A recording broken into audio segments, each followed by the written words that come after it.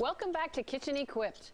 While Jay continues to work on the faucet in our high-tech kitchen, I'm joined by the food diva herself, Maribel Linfield. Hi, Maribel. Hello.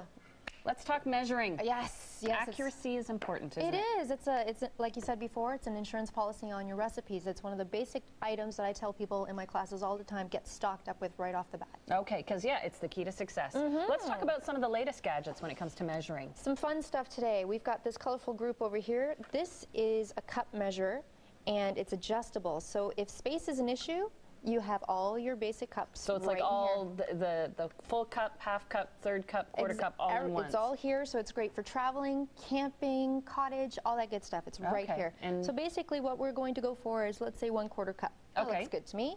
Scoop in. Give it a shake or a level. Give it a shake. Throw it in. All right. Now when you're measuring sugars, regular sugar to brown sugar, is there a different way to measure? Well, brown sugar, it needs to be compacted just because it's a little bit more pliable as opposed to freeform. So yeah, it needs to be. So you make sure you pack it in there. It needs a little help. All right. Yeah. And speaking of packing things in there, this is a nifty little measuring tool, isn't it? This is funky, let me tell you. This is a liquid as well as a dry measuring tool. Okay, that's very important. You need different tools for liquid and dry, don't you? Absolutely, absolutely, to maintain the accuracy, especially in baking. Wouldn't you agree? Oh, I do.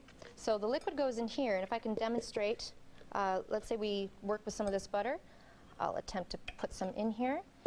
This is absolutely fantastic. Once you have it packed in here, and I've only got, you know, whatever my measurement that I need in here, then you push it out. I'll just compact it just Looks to like make you're sure. starting some date squares there. Yeah, I could be baking all kinds of stuff right at this point.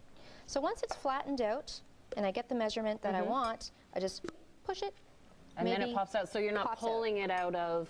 And that way, too, I like, too, that you can see around it to see that you got the butter in every spot. Exactly. So when you make cookies and you spoon it out, and there's sometimes hardly there's a hole anything in there. left in here, for sure. And then these are nifty little measuring tools. These are also fantastic because they've got all your measurements. We've got the teaspoons, the tablespoons, and they are adjustable. So again, instead of losing, you know, from the set, they're all right here. And again, that's great for traveling. Yeah. And space is an issue. Yeah, exactly. I like these space savers. This is a bit of a space saver too, isn't it? This is multifunctional. This is a fantastic little salad dressing emulsifier. It's got the measurements, the recipes, the tools of the trade, and it's got a little pour spout so you can store it in your fridge. So you do it all in one. I like that. To me, that speaks of fewer dishes.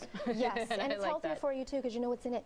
It's very important. And I really like these cups because they're liquid measures, but I like that the measurement is on the inside, so you're not picking up the cup this way, tilting on an angle, wondering if you've got it right. You can actually see from standing up, just look in, oh, I've got what I need. So if you've got a sore back or, you know, you have issues, then by all means, then you've go got for it baking done. anyway. Yeah, and things can be aesthetically pleasing too. It's beautiful just on your countertop. And functional. Thanks so much, Maribel. You're welcome.